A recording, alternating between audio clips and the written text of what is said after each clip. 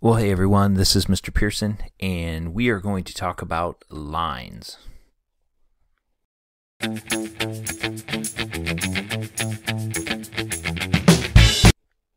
So in order to understand geometry and geometry shapes, it's important that we know and understand the parts that make up those shapes.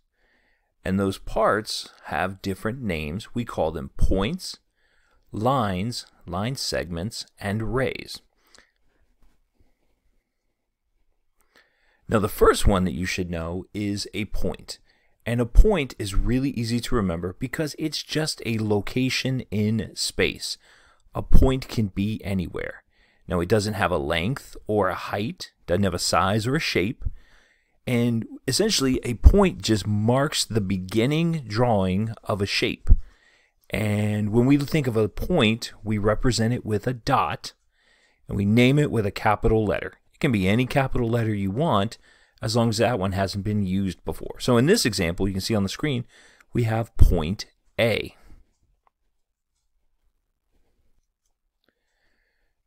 The next one is called a line. And a line is a straight path of points. So all the points that are lined up in a straight path is called a line. And a line goes on forever in two opposite directions. They go, one goes to the right, one goes to the left, one goes up, one goes down, so on. The points always go in the opposite direction. And there are no endpoints. We'll talk about an endpoint here in a second, but there are no endpoints in a line. It just keeps going on forever.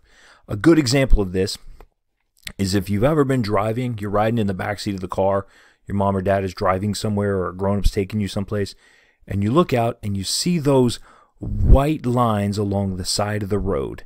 That's an example of a line because it just goes in a straight line forever. Now when we think of a line, we usually name it by the 2 points that we can see. So in this example, we have point A from our previous one, and we also have point C. Now in the middle there's probably point B. We didn't label it, and it'll keep going. You'll see point D and point E and so on, because a line goes on forever in two different directions, two opposite directions. We also have something called a line segment. And a line segment is a straight path of points that actually has two endpoints. So it has a starting point and a stopping point. And it's just a piece of a line. A good example of this is, again, go back to when you're riding in the backseat of the car and you're looking out the window. If you look down the center of the road, oftentimes you'll see a dashed line. Well, each of those dashes can be considered a line segment because it's part of a line. And a line segment goes from one point to another point, and then it stops. It's over. So you can see here in our example, we have point A, which is the start, and it goes to point C, and then it stops. That's the end of that line segment. And then the last one that you should know, we had point, we had line segment. The last one that's going to come into play is called a ray. And a ray, just like all of the others, is a straight path of points that goes on forever, but only in one direction. So a ray is a part of a line like a line segment, and it's also like a line because it goes on in one direction. A line goes on in two directions.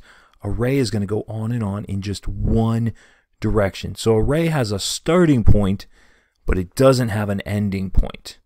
There's usually one end point, and the other end goes on forever in one direction. Now these points, these things that we just discussed, the point, the line segment, and the ray, they're all going to come into play when we start to talk about shapes, when we start to talk about angles. When we learn about those things, you'll see lines and line segments and rays and points all come back in as we begin to discuss those things. So it's very important that you know that a point is a fixed position in space that can be all over the place. A line is a straight path of points that goes on in two opposite directions. A ray has a starting point and it goes on in one direction. And then a line segment is just a piece of a line. It goes from one point to another point, and then it stops. Well, again, my name is Mr. Pearson, and I hope that you enjoyed learning about these things. We'll see you next time.